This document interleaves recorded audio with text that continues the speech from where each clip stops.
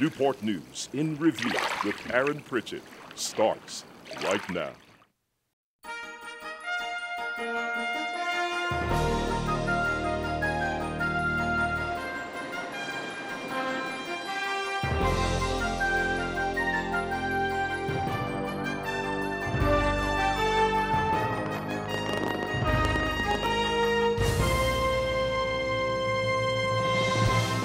Hello, I'm Aaron Pritchett, and welcome to this edition of Newport News in Review for the month of February 2012. Well, the shortest month of the year just got a little longer. Well, only by one day, thanks to 2012 being a leap year, but that one extra day gives us a little extra time of sorts to focus in on the past, present, and the future as we celebrate Black History Month.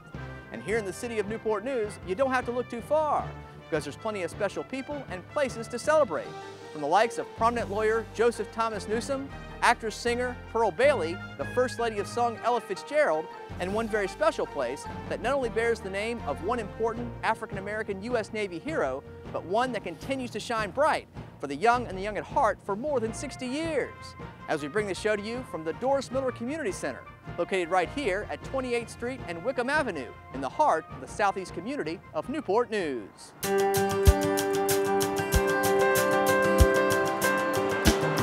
A beacon of hope, an institution, a community fixture.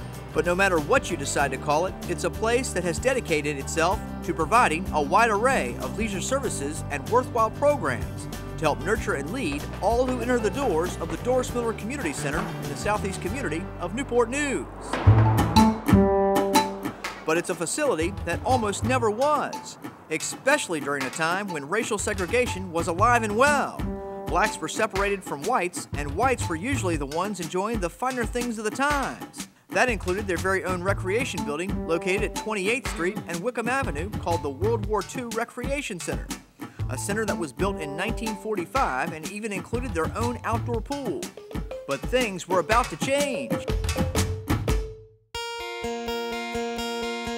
As attorney Hale Thompson and his coalition of concerned Negro citizens of the community came together and helped to push forward the construction of a recreation center that would help meet the needs of the black community. So in August of 1948, construction began at 3100 Wickham Avenue, which was right down the street from the white recreation center. And brick by brick, this facility soon took shape. And by July 5th, 1949, the building was completed and included a stage, several multi-purpose rooms, and even a soda fountain. But there was one thing missing, a name. So thanks to a building naming contest, it was dedicated as the Doris Miller Recreation Center in honor of Doris Miller, a man who was born in Texas and trained nearby in Norfolk for the U.S. Navy,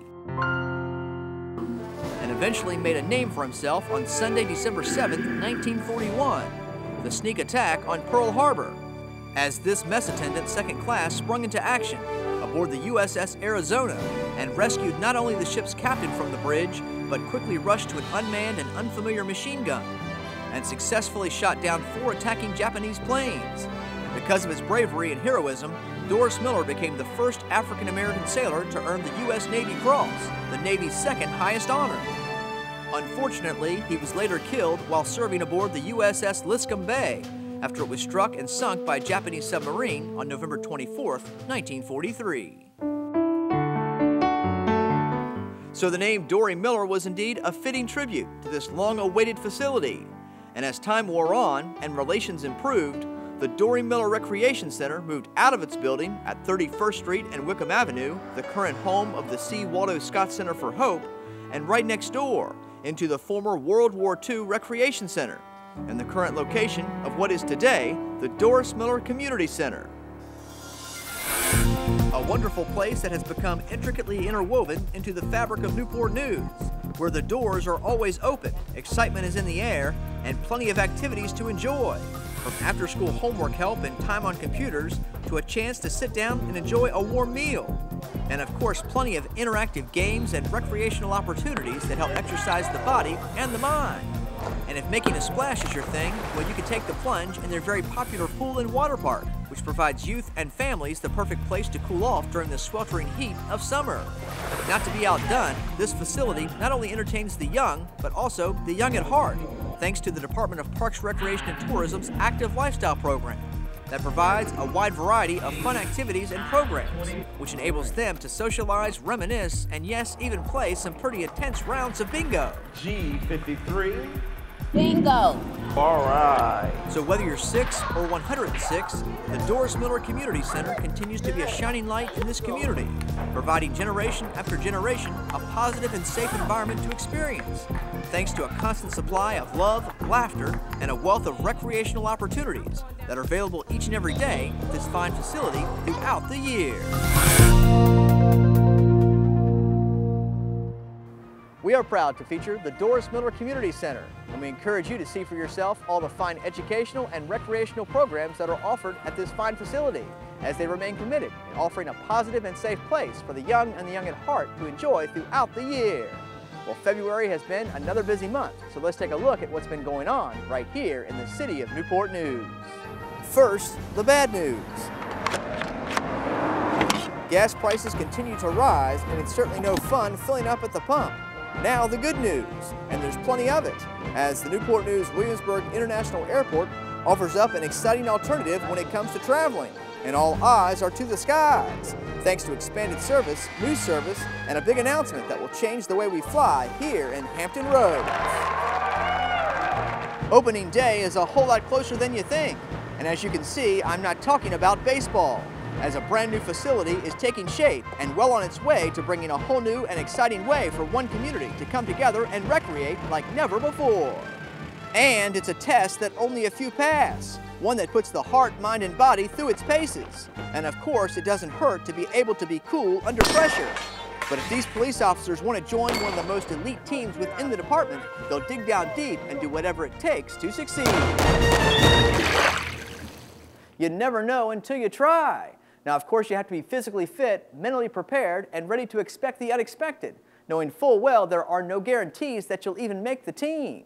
But this, of course, is no ordinary team, because they're the best of the best, extremely talented, quite precise, and more than willing to go into some of the most highly stressful and dangerous situations when called upon at any given hour of the day and night. And we recently caught up with the Newport News Police Department's Tactical Operations Unit on base at Fort Eustis, as they held tryouts for interested officers within the department who are ready to take that initial next step in their careers by putting their hearts, minds, and bodies to the ultimate test. I want to thank you guys for coming out today. It's not going to be easy, and we're going to be watching each and everything you guys do. So stay focused and good luck. We are starting right now. You need to be over there by the pull-up bars in PT gear in 10 minutes. All together, come on. Normally, minimum is basically 18 months into the job off probation. There's an application process where when we have openings on the team, we'll send out a department-wide announcement where any officer who feels they're qualified can submit an application through the chain of command. Once that is approved, they're given an opportunity to come out on a day like as such today and compete in the TOU, Tactical Operations Unit Tryouts, which is a rigorous, multifaceted process that involves shooting, tactical abilities, and physical agility testing. It's a PT portion of our test. About a year and a half ago, we went to the National Tactical Officers Association standard. This is a nationwide standard for our PT test. It includes 5 pull-ups as a minimum, 30 push-ups in 2 minutes, 30 sit-ups in 2 minutes, and a 2-mile run in 20 minutes.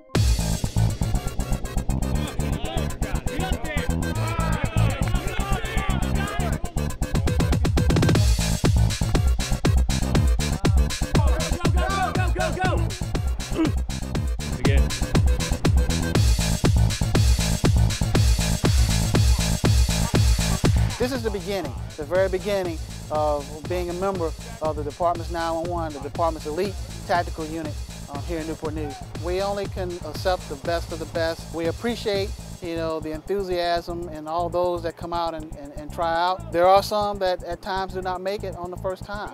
So we counsel and encourage them and work with those that don't make it and offer them opportunities to come back at a later date.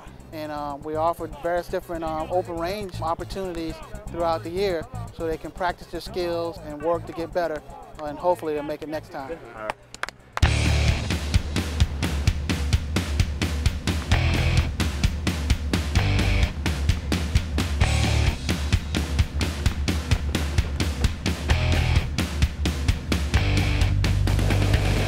very difficult process. The last couple tryouts we've had, we've only had one, maybe two at the most completed to where they were brought onto the team. So it's very difficult. A lot of people don't realize how tough it is.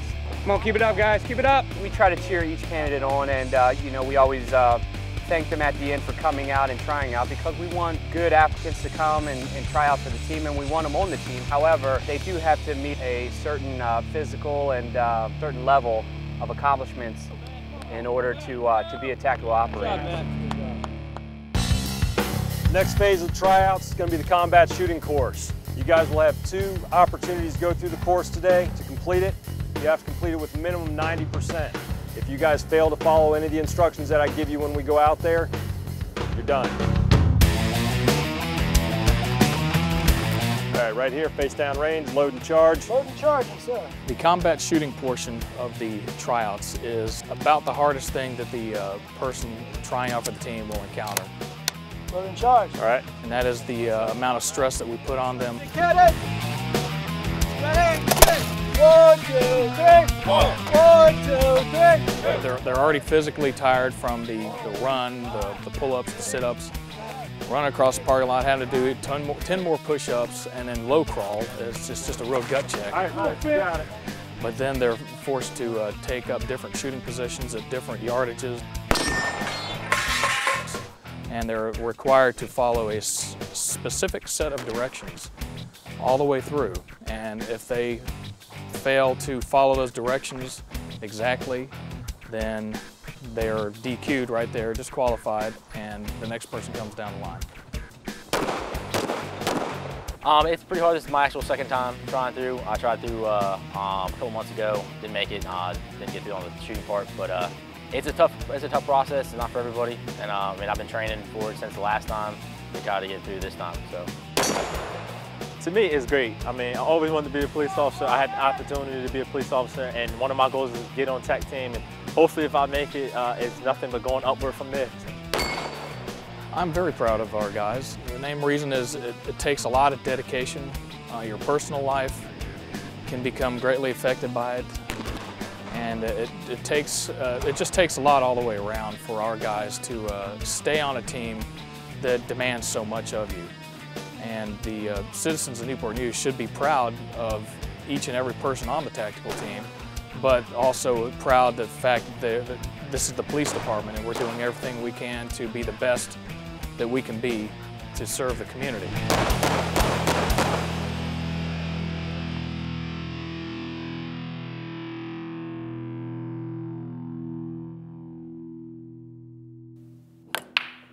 There's something new on the horizon. Something that's actually been in the works for quite some time. And although there's several people out there that thought it would never happen, well, let's just say all that changed in the spring of 2010 on the former site of Denbigh Toyota.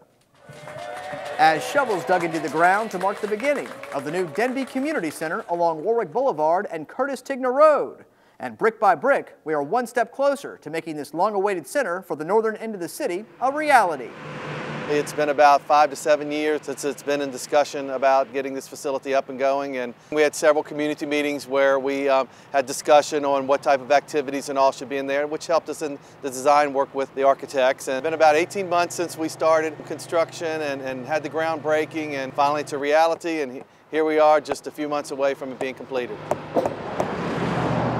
Well, we use the schools in so many centers. We're in about 20 different schools with different programs and activities. Plus, we have 5 or 6 of our centers. But truly, between Doris Miller and Birmingham Midtown, they're the only true recreation centers we have in the city. And this will be the third, which will give us geographically some in each part of the city. Well, it's our second time around doing it. We did it with Birmingham Midtown a few years ago. It's exciting because just having something new, we've had 40 and 50-year-old buildings that we've been working out of and making them all multi-purpose. Being able to design from the beginning with the needs of your community and just having the space and the new technology that's out there. I mean, some of the gaming centers that we'll have in this particular facility are going to be state-of-the-art. The gymnasium's all going to be wireless. We'll be able to have large scale, not only athletic events, but dances and even particular small mini conferences. I mean, we could have a couple thousand people theoretically in the double gymnasiums to do a type of meeting or recital, those type of things. Right now, we're looking at the construction should be completed sometime in the late summer, early fall. We want to have a soft opening because it will take time to get all the equipment in and making sure everything's up and running. We'll probably do a soft opening sometime in September, October timeframe. My guess is by the first of the year we'll be 100% fully operational, but there'll be things going on here you'll be seeing anytime this fall. It's really great to be able to work with the City of Newport News. And you know, having a good team is everything on building a building this size. You start off with the foundation and you're doing the rough ends, the slabs, masonary's going up, there's electrical, plumbing all going in the walls at the same time. So there's a lot of trades, a lot of things happening at once. And it's just keeping a good eye on everything and just knowing everything that's going on around you. It can get quite intense. As an inspector, quality and control inspector for the City of Newport News, I have to make sure that we get the Cadillac that we paid for and not only the transportation bicycle that's required by code. So yes, we upgraded quite a bit, you know, and we make sure whatever happens on the project that we pay the proper amount for the product that we get and vice versa. I found myself a lot of times reviewing issues on a job and find that there are avenues where we can save a little bit of money. And that's what we'll always try to do, to make sure, again, like I say, to get a good product. I take a lot of pride in that, and in making sure that everything is built to not only aesthetically, but also for the safety of the children. Something like this right here is really going to mean a lot for the kids up at the north end. And like I say, when you drive by after it's done, you know, and you spend years of driving by, say, I had something to do with that. It just gives you a very good sense of pride, you know, to be able to know that you had some input in it and that you were able to do something for the citizenry of Newport News. They say that no news is good news, and then when you least expect it, your luck begins to change. And before you know it, you find yourself moving in a much more focused direction and actually flying quite high. And that just happens to be the case for our very own Newport News Williamsburg International Airport, as they have plenty of good news to celebrate. From the return of Frontier Airlines with a much more expanded seasonal year-round schedule to Denver, Colorado, to the recent addition of Allegiant Airlines to the Orlando-Sanford, Florida market, and now add one more to the list, as a new startup airline was recently announced that will help position this airport, the City of Newport News, and this region for brighter skies ahead. It's an honor to have you all here today to share in the announcement of our new airlines and to recognize the value of this historic event to our community and to Hampton Roads area.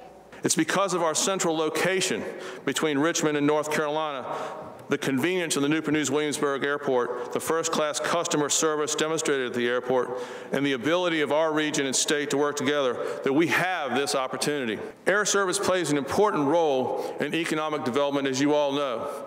This service will create jobs, will provide opportunities for travelers to come to Virginia Peninsula all over this region, and we welcome this opportunity. We're happy to have this opportunity. You know, when you take a trip, you rarely ever hear anybody who talks about how cool the flight was, or how easy it was, or how enjoyable it was, or how nice the crew was. Usually the flying part is the necessary evil. Well, we want to return fun to flying again. Folks, this company will be all about the people who work for us and the people who fly with us. And we believe that it's time to teach America to fly smart again.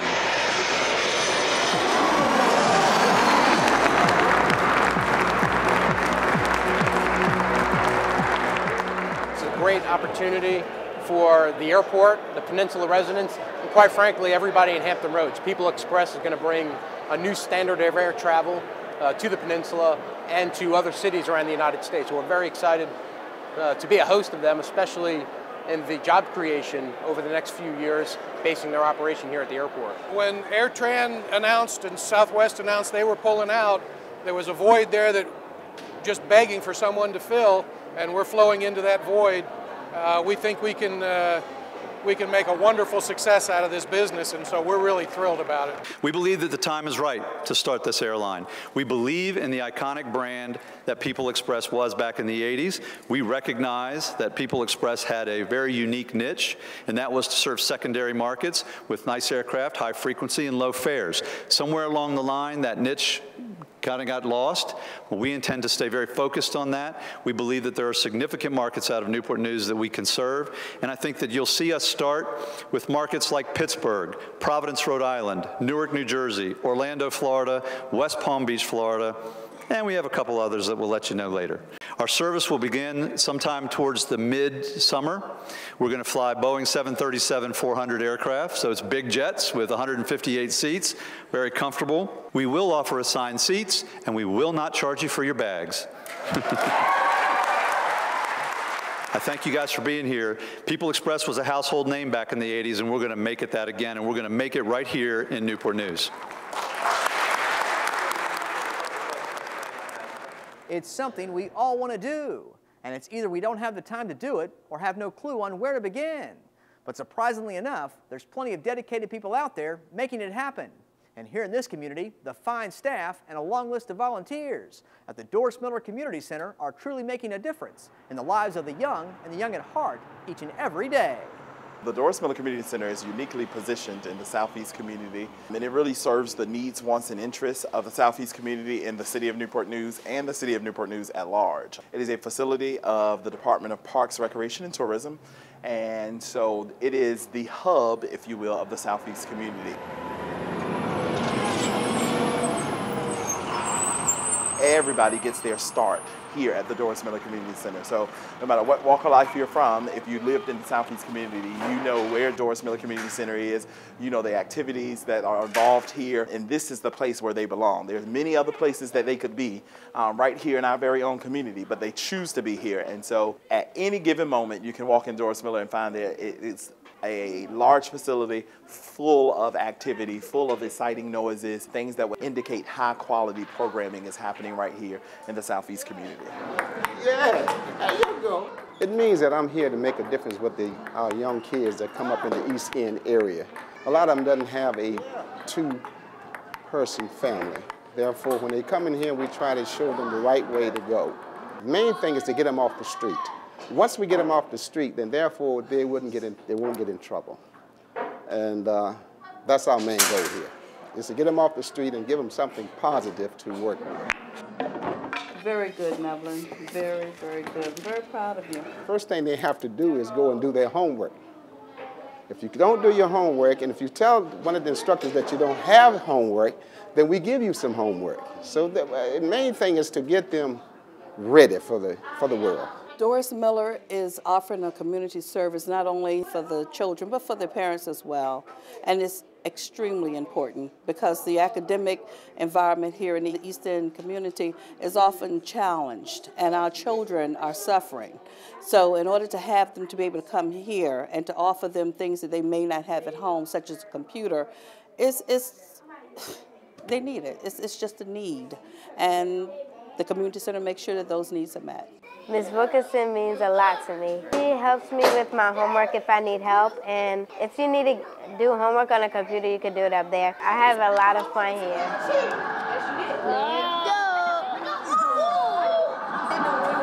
This is our game room.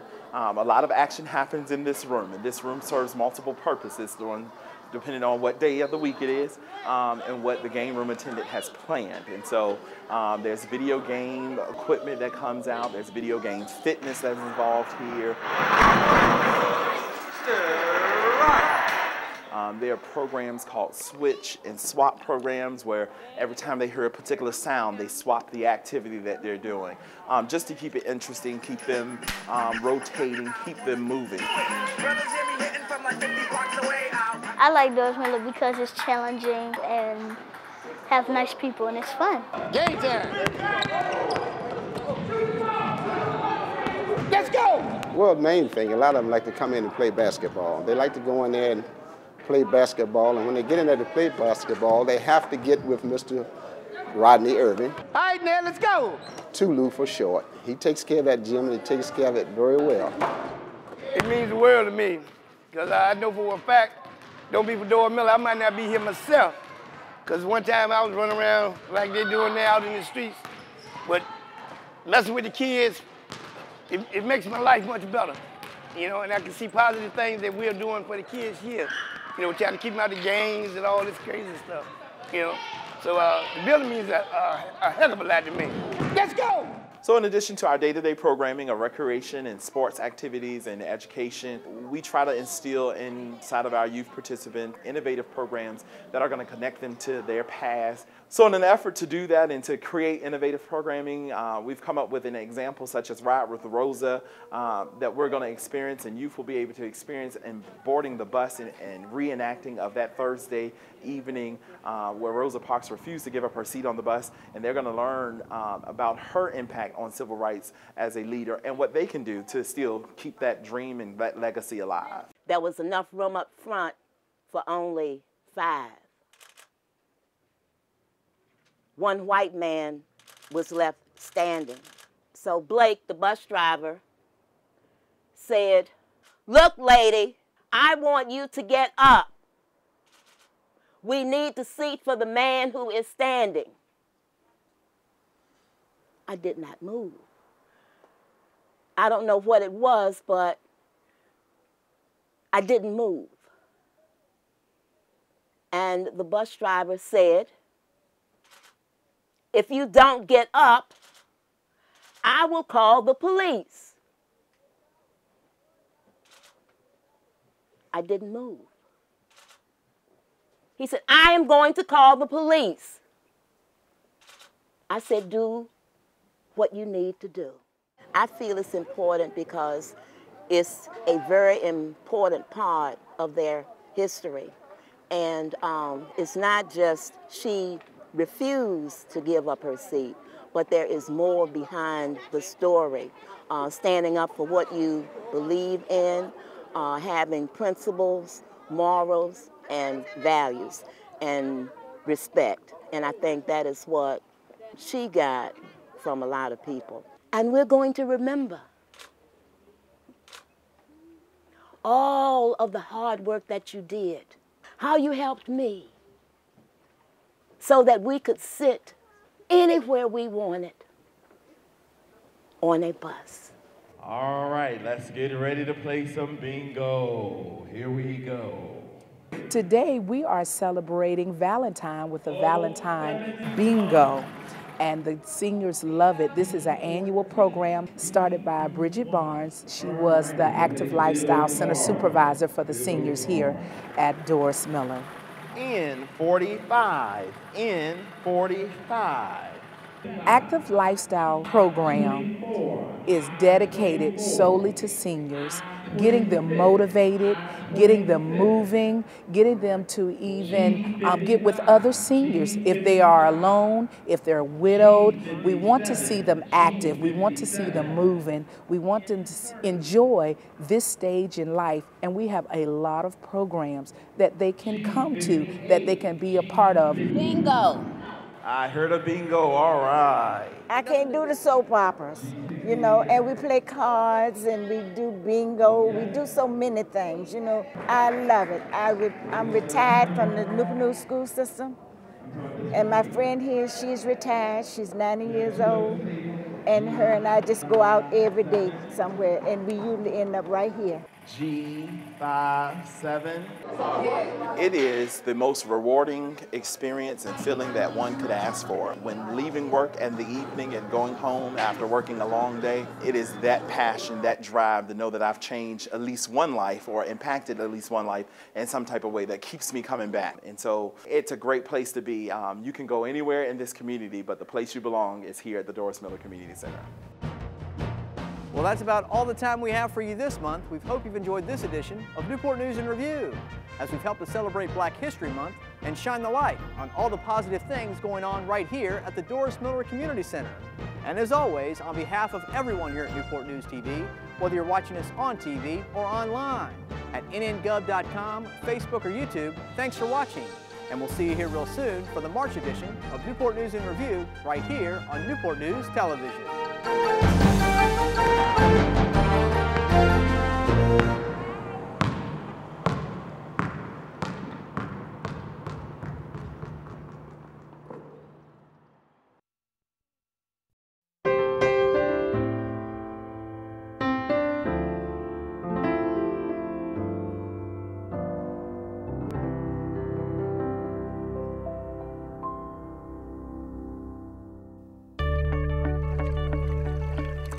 For more information on Newport News and Review, contact Aaron Pritchett at apritchett@nngov.com.